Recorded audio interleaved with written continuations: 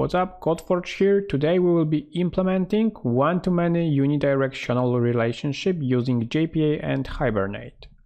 We are starting with the project generation in the Spring Boot initializer. We have to add few dependencies here, so we'll need H2 in-memory database. We'll need Spring Web, and also we'll need the JPA. So the project is ready. Now we can generate it, download it, and open it in the favorite ID. So here we are. I have already opened the project. Today we'll start with adjusting our application properties file. So we have to open the project. We have to go to the source, main, resources, and here is the application properties. And over here I will paste example configuration of the JPA and H2 in-memory database, which we have used in the previous videos. If you don't know what is going on over here, you can check out my dedicated video about setting up the H2 in-memory database, where I am explaining those properties. Now we can move on and create our entities. So we want to go to the Java directory over here and we want to open our main package. Inside we want to create a new package, so we right click it, select new, and we select the package. We will call it model because we will store entities inside.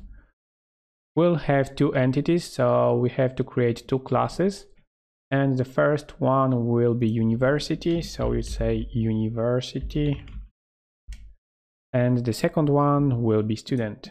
So we select the model directory, new Java class, and it will be student. So far so good. We are in the student class, so let's start with this one. First of all, we want to mark this class with the annotation, and it will be the entity annotation. Also, we want to specify the table name, so we will use the table annotation. We have to import it, of course, and using name attribute we can set the name, so it will be student. Our student table will have the column with the primary key, and to mark the column as the primary key we have to use the ID annotation, and we will also use the generated value annotation together with the strategy attribute set to the generation type auto. By using generation type auto, we are saying that the Hibernate should pick the best strategy for the particular database which we are using under hood.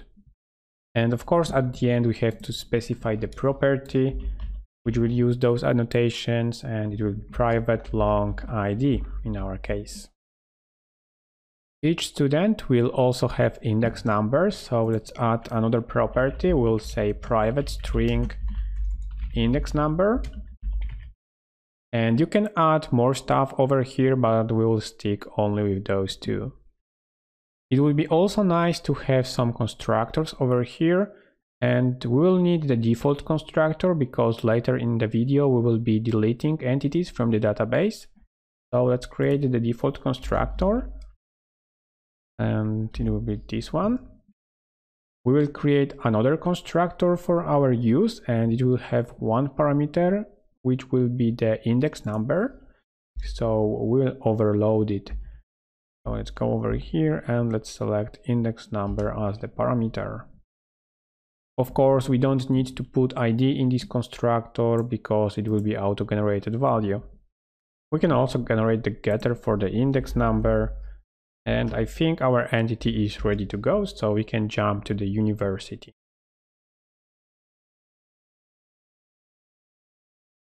We'll start with adding entity annotation at the top. So we say entity, and also we want to specify the table name, so we say table, and the name will be university. We of course have to import it. We also want to have the primary key over here, so we want to add the ID annotation together with the generated value and strategy set to generation type auto. And we'll put it on the private long ID property. Each university in our database will have the name, so we'll say private string name. And the next step is to create a relationship between the university and the student. And it will be the unidirectional relationship because the information about the mapping will be only accessible from the university entity. Also, in our scenario, we will have many students assigned to one university, so it will be one-to-many relationship. Let's start with creating a property which will store the list of the students. So we want to say private list, and this is generic type, so we have to say student because we are doing it for the student entity, and it will have name students. We also want to assign the memory for this list, so we will say new array list, and it looks good.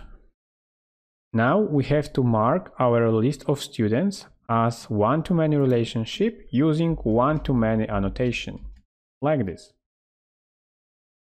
We also want to use the join column annotation over here, and thanks to that we can specify the name of the column in the student table, which will store the primary key of the university. So we'll call it university ID. Our mapping is almost ready. We can add few things to the one-to-many annotation over here. So first of all, we want to specify the cascade attribute, and we want to set it to the cascade type all. And thanks to that, each operation performed on the university entity will be propagated to the associated entity, and in our case it is the student entity. We will see it later when we will be persisting our entities. We'll also add the orphan removal attribute, and we'll set it to true. Thanks to that attribute, if we will have university in the database, and we will have 3 students assigned to this university, if we will remove the university, students will be also removed. Our mapping is good. Now let's move on and let's create some constructors. So of course we'll need the default constructor for the Hibernate.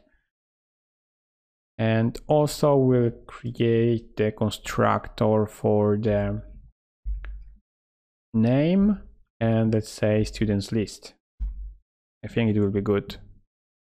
Let's also add the getter for the name and for the list. So we'll say getter, name and list.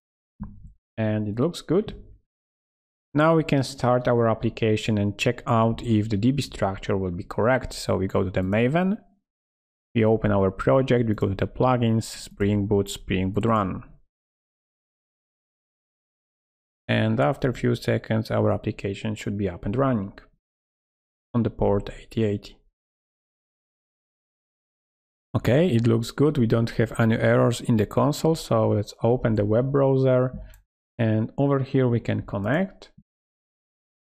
And let's check out if the structure is correct. So if we open up the university, we should have ID and the name. It's correct. And if we open the student table, we can see that we have ID, index number, but we will also have the university ID, which will store the primary key from the university. And thanks to that, we will know which student is assigned to which university. Okay, so we can close it up and create repositories for our entities. We need repositories to persist objects into the database, so we'll create the repository package in our main package. So it will be called repository. And we will have 2 repositories because we have 2 entities. So we right click it, select new Java, and it will be the interface, and let's create one for the university. So it will be university repository. And also we'll create another one for the students. So we'll select new, we change it to the interface, and it will be student repository. We'll start with this one. So in the first place, we'll mark it with the repository annotation. And also we want to extend the CRUD repository. So we'll say extends, and we'll say CRUD repository. It is generic type. So in the first place, we have to specify the type of the entity. And in our case, we want to do it for the student. And our student entity has the primary key type of long, so we have to provide long over here.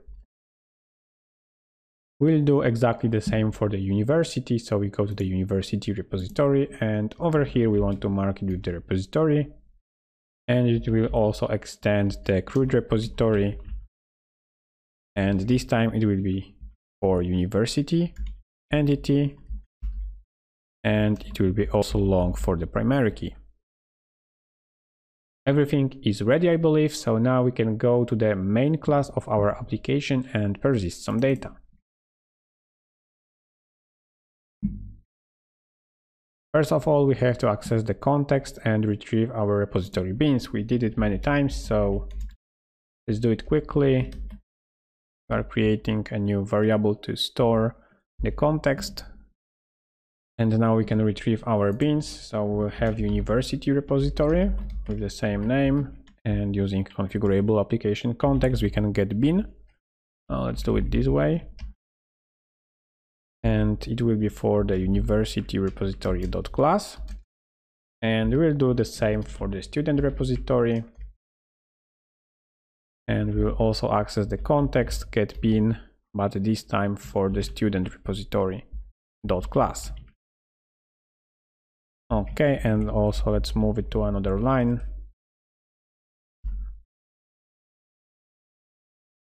Let's create student objects. So we'll say student, and the first one will be called first student, and we will use our constructor. So we say new student, and it accepts string index number as the argument. So we'll say 1111. And we'll copy it and paste it, and we'll change the name of the variable to the second student, and in the constructor we'll change it to the 1112. Now we can add our students to the list, so let's create one. It will be list, which will be the type of student, and we'll call it students. We also have to import the list. That's good. And now we'll use the static method from the arrays, and it will be as list, and we will add first student and second student. Now we can create our university object. So we'll say university with the same name. And we can use the constructor which we have created by saying new university. In the first place, we have to specify the name of the university. Yes, so it will be UOC. And the second argument is the list of the students. So we will say students, which we have created over here. Now we can use our university repository to persist the university object. So we will say university repository.save, and we can pass our object, and it will be university. You can see that we are not persisting our students explicitly, and this is because we have added this cascade type all attribute on our one-to-many annotation. And thanks to that, those students will be persisted together with the university over here. Okay, so let's test it out. We go to the Maven Spring Boot run. And after a few seconds, it should be up. It looks like it works. So let's go to the H2 console. We can connect. And let's select the university first. We can see that we have the university with the ID 1 and the name UOC. And now if we go to the student table, if we select it, we can see that we have two students, and one with the ID 2, second one with the ID 3, and they are both assigned to the university with the ID 1, which is the university UOC, which we have created. Okay, everything works. That is great. So now we can close it and stop the application. Now we'll remove university from the database and we'll check out if the orphan removal set to true will work. So we expect that each student related to this university will be also removed from the database. Let's add another student that will be not assigned to our university. So we'll copy this line from here. We'll call him third student and we'll change it to 3.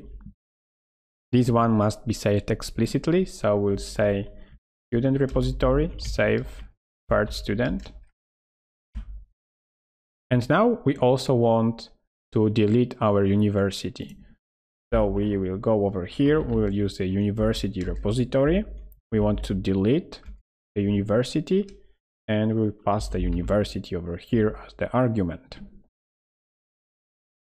It should be good, so we can start the application again. We say Spring Boot run and we have to wait a few seconds.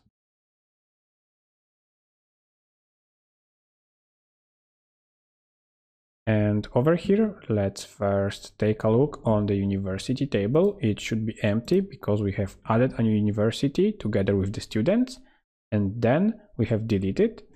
And now let's take a look on the students table, and over here we can see that we have only one student, and this is the third student which we have created, and it has a university set to null.